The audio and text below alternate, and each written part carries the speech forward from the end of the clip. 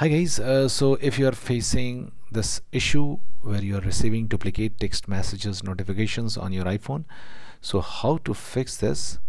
So the very first fix is just go to settings and then tap on notifications, and now what you have to do, you have to go to messages, tap on messages.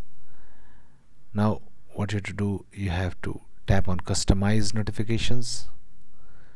Now tap on repeat alerts and just choose never. Now if your problem is not fixed, then what you can do, you can try next method. What you have to do, you have to go to settings again. Now go to messages, from scrolling down and finding messages. Now just select iMessages.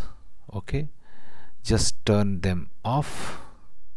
Okay, wait for around 2 to 3 minutes, at least 3 minutes. Now after 2 to 3 minutes, turn them back on and your problem will be fixed. Also make sure that if you have in your send and receive, you have your phone number selected and not your email or any other thing. Okay.